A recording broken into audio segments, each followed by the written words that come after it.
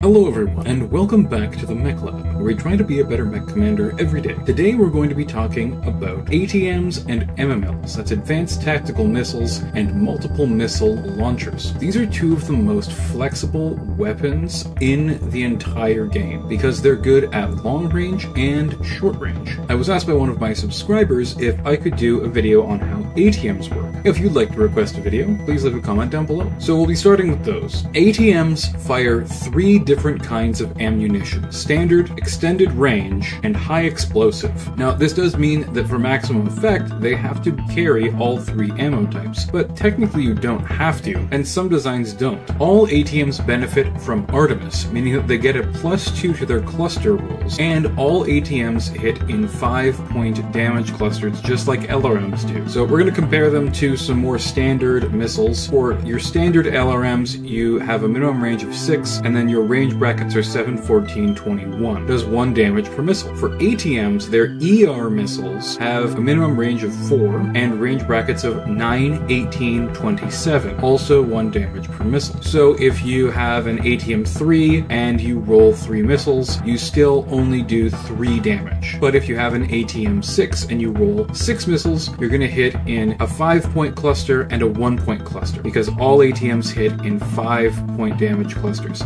That's still true for high explosive ATMs, which have the same range as SRMs, but do 3 damage per missile. So they're not as good at crit seeking as SRMs are, because SRMs hit in 2 damage clusters. They're going to get a lot more hits on the enemy. But doing 3 damage per missile means that even an ATM 3 can do up to 9 damage, which is pretty devastating at close range. Standard ATMs are pretty much comparable to Deadfire missiles. They have the exact same range brackets, and they do the same amount of damage. But instead of a -3 to your cluster roll, ATMs get a +2 to the cluster roll. So they actually do a heck of a lot more damage than Deadfire LRMs. Let's go back into Mega Mech here quickly. We have your standard ATMs with extended range ammo, and this mech is already in range of the enemy Sasquatch. But if we look at the Sasquatch's Gauss rifle, it's not even close to being in range yet. And anyone who's played BattleTech for a long time knows about the Golden BB effect, where even these ATM 3s, which are only going to be doing like 2 to 3 damage, still have the potential to get a through armor critical and crit out the engine,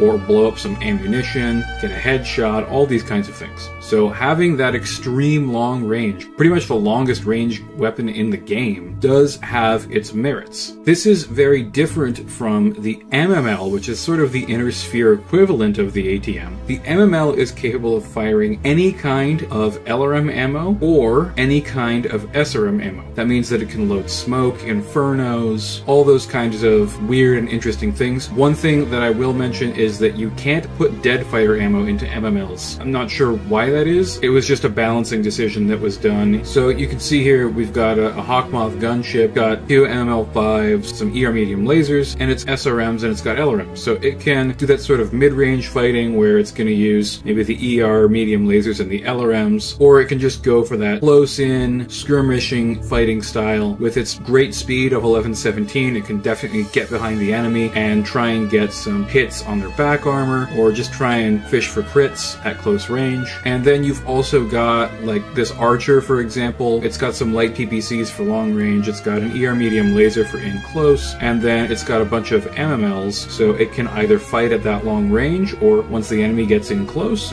we switch over to the SRMs and we just blast them at close range with a whole bunch of crit-seeking shots. So MMLs are great for discouraging enemies from getting close to your sniper unit, or really good for an escort unit, which is what the Archer typically is. You know, it's standard loadout, it's like a bunch of LRMs plus some medium lasers, it's got reasonable speed at 4.6, it's got good armor. This is an escort unit, and with the MML, it can fulfill that role even potentially a little bit better. Although this Archer in particular could probably benefit from like a couple extra medium lasers and a few less tons of ammo. So let's just compare the MML and the ATM to one another. Another weapon that you might consider in this sort of role would be the Clan LRM. one because it does kind of the same thing. It can fire at long range and it can fire up close. It just doesn't have those really powerful SRMs or high explosive missiles in close. But again, you can use all of the specialty ammo like Swarm and Inferno with them, whereas ATMs can't. They just have the 3 types of ammo that they can take, nothing else. So they do lack some utility in that way, but they make it up by having really good progressive damage as you get closer to them, or as they close with you. Now, MML's baseline don't have Artemis, so if we want to compare these two weapons fairly, you really should add 1 ton and 1 critical slot to the MML compared to the ATM. And when we look at tonnage and heat, we can see that the ATM is a lot better overall. However, MMLs tend to have a lot more ammo per ton, which might make up the difference there in terms of how much tonnage you need. Also, you have to take Artemis on the lower end ATMs, whereas you might just want basic MML 3s versus ATM 3s for just some DACA, some SRM spam up close, a couple of small shots that you could pretty much compare to an AC2 at long range, or even just for laying down smoke. Now, the battle value comparison is where things get really out of hand. The ATMs generally are going to cost about double in battle value what an MML of a similar size launcher is going to cost. You can see MML 5 is 45 battle value, ATM 6 is 105, ATM 9 147 battle value, MML 9 86 battle value. ATMs also do get a little bit bigger than MMLs can, so you can take those really big launchers, ATM 12s. They're almost equivalent to an LRM 15, except it has much longer range, has much better damage up close, and better damage at mid-range. But again, you're looking at a lot of ammo that you're going to have to take with this thing. An ATM 12 by itself probably wants about 5 tons, whatever you think that the role of the mech is going to be. For example, the Dragonfly is really fast, so maybe for this ATM, you don't even want the extended range. You're just going to take high explosive and standard. Now, in this case, there's only 3 of them, so having 20 ammo for 3 ATM 3s is plentiful. But if you had 3 ATM 12s, you definitely would be in as good of a position. Now, with the Rabid Coyote, this is a bit of a bigger mech. It's not nearly as fast, just that 5-8 movement. It's carrying 6 tons of ammo. It has 6 launchers, and it's carrying 6 tons of ammo. You're getting a little over 3 volleys per ton, so this is about right. I think that you'd probably want about 2 for each. Maybe less high explosive if you plan on having this thing just sit back and use the ER, maybe the standard ATMs. Dirk Lloyd, I hope this helps you with your group and explaining to them how ATMs work, and a little bit of tactics on how to use them and